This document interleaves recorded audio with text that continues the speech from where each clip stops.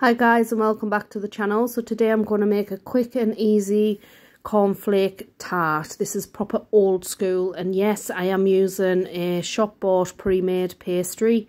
We're going to have some brown sugar, golden syrup and butter, some homemade strawberry jam, but you can use any jam that you like, and we're going to have some cornflakes. So the first thing that I'm going to mention is, again, I'm using a shop bought sweet pastry case, but you can make your own. I have got a pastry recipe in my list, so I'll tag it in the description.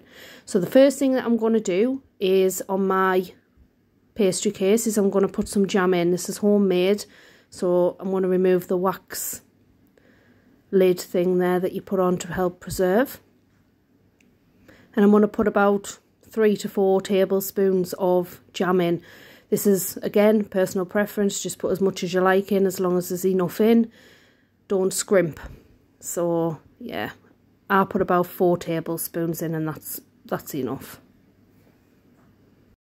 Just using the back of your spoon, just level it all out so it's all nice and even.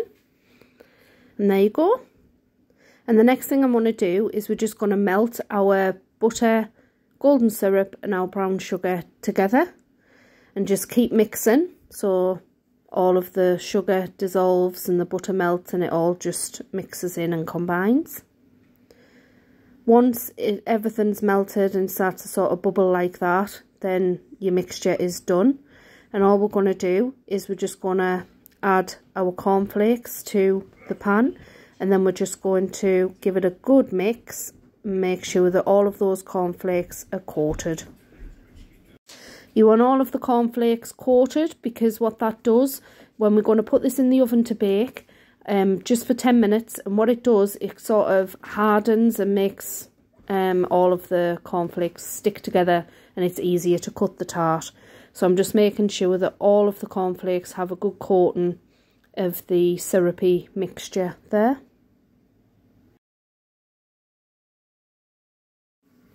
So the next thing what we're going to do is we're going to pop our cornflakes onto the top of the jam tart there, and just spread them out evenly as you can.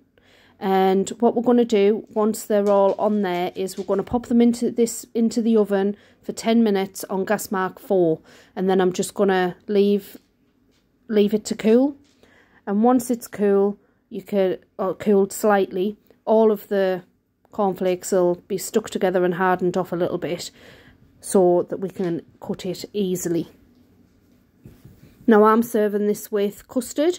I think that's traditional to serve it with custard. I think some people might have cream with it and things like that, but we have custard in our house. So upcoming is when it's come out of the oven, and you can see that it's quite hard, but not brick hard to hurt your teeth. So there's our cornflake tart cut, and we're just going to put a dollop of custard on, hot custard, and absolutely delicious. Enjoy.